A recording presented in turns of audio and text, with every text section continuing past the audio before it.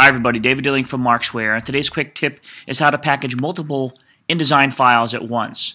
Most of us know that in InDesign there's a package feature, and that's handy for packaging one file at a time. It doesn't compress the file, it doesn't do a lot of things with the file, but it is handy for raw packaging. We're going to show you a way to package multiple files with everything pre-flight the way you need it with Markzware's FlightCheck. So let's show you how that works. Alright, so how do you do this in FlightCheck?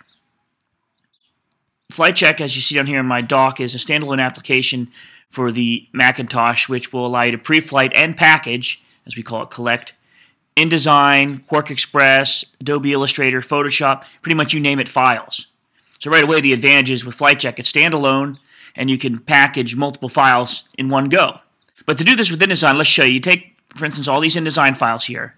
Now mind you, these are CS6, CS5, CS3 files. And if I drag and drop them onto the FlightCheck icon, we'll see FlightCheck starts to pre-flight each file individually and quickly.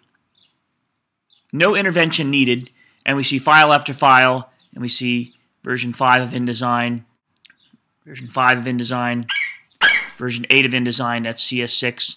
And we have a nice versioning list on which version of InDesign is compatible to which CS version of Adobe Creative Suite. Check that out. To package all these files together in one package, even compressing them, you just hit Collect, and you'll get the package dialog, the Collect Job dialog. It'll package everything up, even compress the job for you. Fantastic if you want to WeTransfer this to somebody else or send it off to the next party via email or FTP to your printer, prepress. You simply hit Collect. That will package multiple InDesign files at once for you. Watch.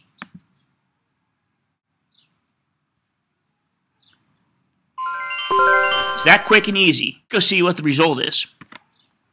We have the collected file. You see it's got the FlightCheck disapproved logo or icon, meaning, hey, watch out, there's problems in that file. But if we decompress it,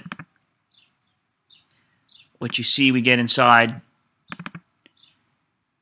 are all the files copied over, all the images, all the fonts used, everything you need, even a pre-flight report in the collect report or package report.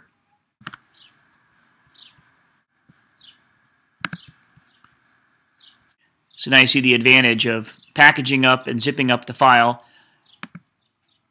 That's today's quick tip on Markzware's FlightCheck version 6.90 for the Macintosh. Check it out today. Try the free demonstration version. David Dilling from Markzware wishing you a fantastic day.